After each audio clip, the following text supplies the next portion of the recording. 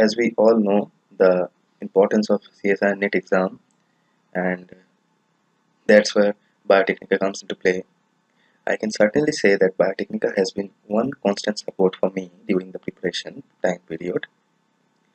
They helped me with the right kind of study materials, courses, and uh, the classworks.